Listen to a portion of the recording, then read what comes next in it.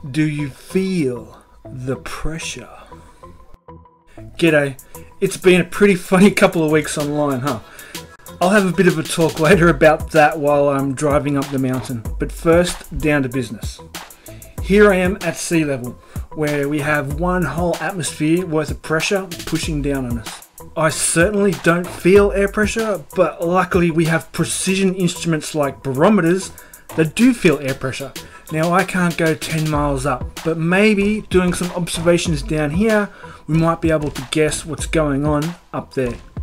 As you can see, the air pressure here at sea level is fairly high, over 1010 hectopascals, and I'm not moving up or down, so the barometer is fairly stable. I never really intended to do a video about air pressure, but I absolutely love amateur science, so I couldn't resist. Our glorious Wolfpack leader, Wolfie6020, already did a fantastic video demonstrating how air of different pressure is capable of coexisting together without a barrier. The full video is in the description. I'm sure most of you are already subbed to Wolfie, but if you're not, do it now. Also, you better be subbed to Red's Rhetoric too. He beats me up when I don't mention his name. And this is to show you my location here at sea level. Sorry about the glare and the reflection, but I thought this was an effective way to show you where I am.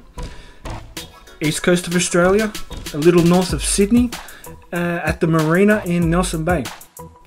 It really is an amazing part of the world, a great place for making observations of the Earth. Now, let's hop in my Google Earth teleportation machine and go for a ride. I was recently in Canberra for a few days, Australia's capital city, which has an average altitude of about 600 meters, which is fairly high by Australian standards. Anyway, I had a bit of spare time and I wanted to do some footage, but the weather was terrible, so sunset time lapses were out of the question. I'd always thought about what if someone could do a demonstration like Wolfie, but instead of in an elevator, what if I could drive up and down a mountain while filming both the drive and the barometer app. This is Mount Ainslie in Canberra, and it's perfect for a air pressure demonstration. Canberra has a few lookouts around the city. This mountain, Mount Ainslie, is perfect for what I wanted to do. The base of the mountain is about 610 meters above sea level, and the peak is about 845 meters, with a road going right up the side. Perfect. And here we are at the base of the mountain. The pressure apps are now reading a much lower pressure because of our altitude is much higher, of course. First though, here's a wider view of the mountain where we're at. The road goes up the right hand side, which is about an 800-foot difference between the base and the peak. Alright, here we go. Can different air pressures coexist without a container? We're sitting at about 610 meters and 934 hectopascals. I sped this footage up a little. The drive starts off fairly level just here, but watch the pressure drop as we start driving up the mountain. And the pressure is falling. So it's been a pretty big couple of weeks in the flat earth, globe earth world, whatever you want to call it. Wolfie is owed about $100,000 now by he who shall not be named.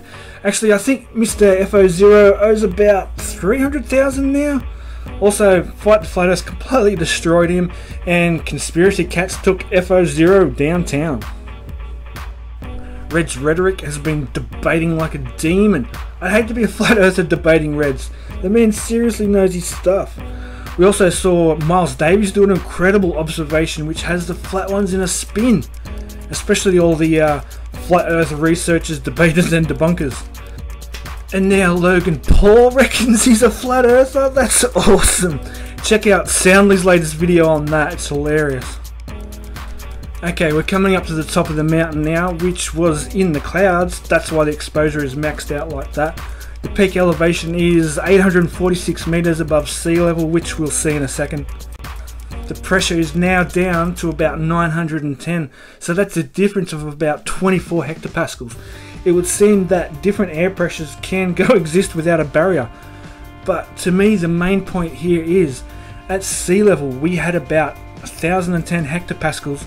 We're now almost 900 meters or 3,000 feet up, and down to 910 hectopascals of air pressure.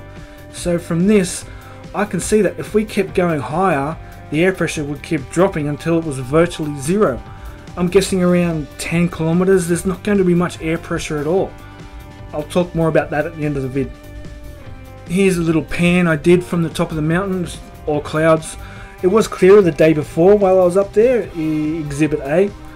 Also on the mountain and in the whole area of Canberra are these Silurian rocks from the Paleozoic era, which are about 430 million years old, but that's another video.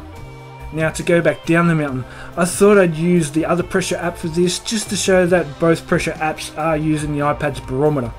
And this time the pressure will go up as we go down. The app does show the altitude in this one, but I think it's a little bit difficult to see. The needle there at the bottom shows we're just starting to go below the 850 meters.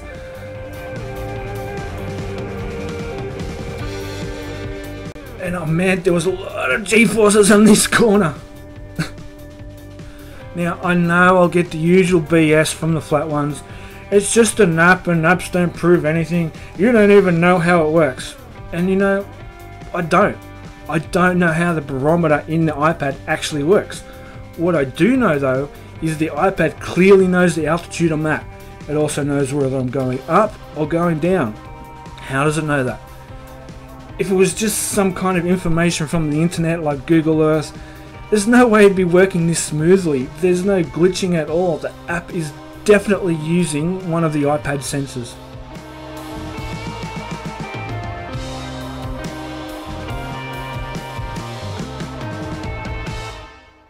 And here we are, back down to 934 hectopascals. On the trip home, there's an area just before Sydney where the elevation goes from about 600 meters down to about 40 meters above sea level. I wanted to do a similar setup as the mountain, but I couldn't cover the speedometer on the car with the iPad. So I just filmed the road and at the same time screen recorded the iPad while running the pressure app. And down we go. I matched it as best I could. It's about 30-40 minutes of drive time, sped up of course. It's hard to tell from this footage, but most of this is all downhill. Look at that pressure rise. I did want to do one last bit of footage all the way back to sea level, but my shield budget ran out for this video, and I think the observation is pretty clear. So, my conclusion is, I went from sea level with 1010 hectopascals of air pressure up to 850 meters, or about 2,800 feet, with only about 910 hectopascals of pressure up there. So with some basic maths, I can assume that if I kept going up at about 10 kilometers, there would be a significant drop in air pressure to virtually no air pressure at all, which matches the established science. Big surprise. And that also gives the atmosphere plenty of room to adjust to the vacuum of space. This would also mean, if we assumed the Earth was flat and had a giant dome over it, and that dome was about 3,000 miles high, the atmosphere would be a thin strip along the bottom. That means the flat Earth dome is a giant vacuum chamber. So the flat Earth model is a great example of air pressure next to a vacuum. Isn't science fun? This is why I love amateur science. And my parting thought is, if you don't stand for something, you'll fall for anything.